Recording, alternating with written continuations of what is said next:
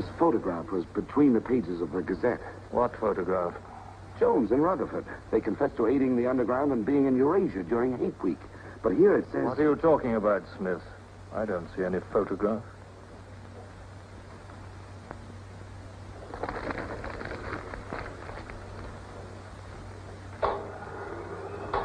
Dangerfield, Dangerfield.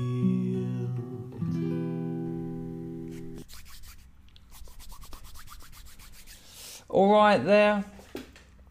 I'm still into conjuring. I know it's a grotty, grimy, kind of glamorous thing, but you know, I'm not talking stupid stage illusions. I kind of like coins and cards. It's a passive interest. I'm not trying to be great at it. It's just something I indulge in. And earlier on I was watching a video. It's Penn and Teller getting fooled. They have like amateur, or not amateur, but unknown magicians come on and they try and con them anyway. One of Penn and Teller doesn't talk. Is his hilarious joke. He's very much based his character on Harpo Marx. He looks a bit like him. He only needs a and you'd be confused as to who was whom. However, in the show he said today, the magician made some sort of joke at him, and because he doesn't talk, he gave him the finger. On YouTube, the clip was on YouTube. And this was edited out. This was blurred. And it really hit me. It really hit me being sort of intellectually immersed in censorship and deplatforming most of the time, being aware of it. It really struck me, that kind of passive censorship, that kind of other people looking out for what we can see and hear, looking out for words they want to protect us from. And just that little blurry circle over this grown man's finger really, really hit me hard. I kind of fell onto my desk and just thought, is this really who we are? Is this really what we've come to? I mean, who made that fucking decision to blur that out? For what reason? Who's being protected? Children? Children? They're either too young to know what that means or give a fuck what that means, or old enough to make that next to nothing on the scale of dirty words and actions they are already aware of. Have you ever seen a kid's toilet at a school? You ever seen what's written on the walls?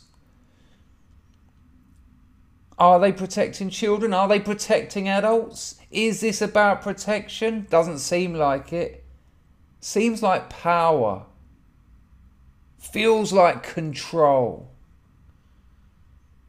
There's that bit in 1984 where one of Winston's friends is kind of effervescent about the fact that the dictionary is getting smaller. And he laughs and he says to Winston, it's strange to think in just a few years' time we won't be able to have this conversation. Double plus good, eh? I think what was really striking about that blurring was how it's almost nothing. It was almost nothing to me, someone who is engaged in censorship and, you know, the politics of free speech. And that everyone who sees that kind of has the same thought, and it's like, well, you know, it's almost like there's this artificial world, and we come back here to the utopia fallacy, this idea of comparing something with a dream, with something that doesn't exist. You know, when you hear predominantly young leftists, they'll always say to you, the world's a fucking mess, look at the state of this world. You know, capitalism is ruining the world. And yet, what have they got to compare it to? Because what we've actually got is the past. And in relation to its own past, it's looking pretty good. It's not perfect. Why would it be? Do you understand what's going on there? The organisation of societies. Think of yourself. Think of your own life. Think of how exciting and dynamic your own life is, and the problems that it gets, and the engagements you have, and, like I say, the dynamism of your own life, the consumptions you do. Physical, actual, but also emotional, poetic. And then the production you're engaged in, and all those ripples you put out into the world, and all those ripples you receive, and all those ripples that cross over and form little cultural nodes of many, many lines of cultural force made up of histories and geographies and contemporaries. Think of that. That's just you. Then there's your family and your friends. And think of all those things competing with each other, engaging with each other, making demands of each other, and yielding to each other. And that is a dramatic, dynamic flow of all sorts of determinations, not just genetic, not just environmental, but also in here, with each other. And then it's not just in here consciousness, because we're all conscious of our consciousness. We make decisions, choices, selections. But the unconscious as well. This part of us which also makes decisions, selections, which also makes choices, which is also its own field of determinants. And yet you are unconscious of that. Take it back to the individual. What a crazy world. The friends, the family, the insanity of trying to organise that positively. And then that becomes the street, and it's just mayhem now in terms of organisation, requirements, wants, desires, needs, realities, road, estate, village, town, city, nation, continent, planet. It's just something else. And to look at it and say it's a fucking mess, to look at the world, oh, look at it, capitalism. You ungrateful little shit. The amount of leisure time the majority of the developed world have, the amount of work we actually have to do, and is there food on the table again? Yes. Is there shelter? Is there heat? Yes. Is there entertainment? Yes. Is there love? Yes.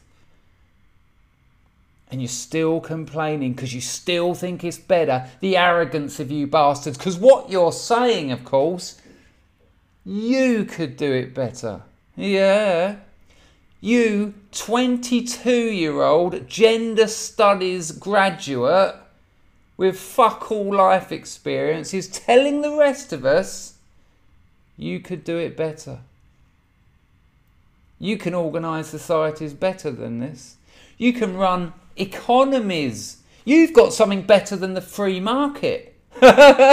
Amazing. The free market, what an amazing thing. It's a situation of exchange where both parties do well. Both parties get what they want. Both parties' lives are improved after it. But you've got something better than that. Really? The future doesn't need people like you. You have a nirvana fallacy.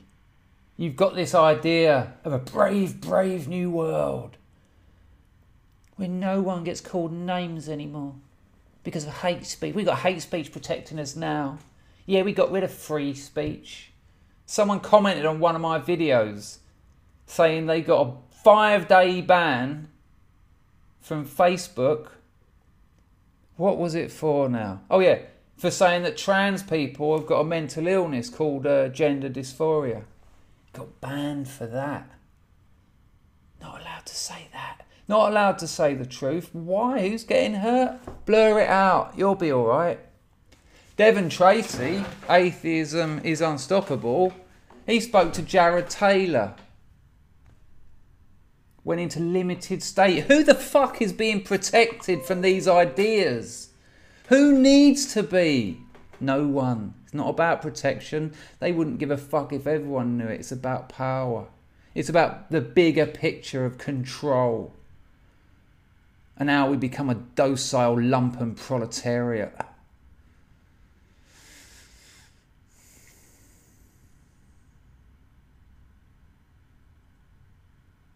Hasn't it come quickly? Isn't it escalating? What is it? It's accelerating. Acceleration is when it gets faster, but it gets faster, faster. Exponential. They're clamping down. They're shutting people up. They're slowing us down. They're not letting adults see a man go like that. The people in the theatre, the 2,000 people who saw that live, who paid to see it, do you know what their response was? Because they didn't see the blur. They saw the finger. A human finger. They all laughed. They thought it was funny because it was a joke. But oh no. Oh no. I suppose the assumption is there might be 1 or 2 people in the world who'll be offended by that. So the rest of us can't see it. And that's where we are. That's what we've become. Kids used to go through rituals to take them into adulthood, both men and women. Rites of passage, painful, physically, emotionally, mentally, spiritually painful. And growing. You don't get growth without pain. You want to try and get those weeds up through concrete, you've got to snap your neck a little bit. You don't protect kids to help them grow, you expose them. But that's not us. Our society is measured by what it refuses to let us see.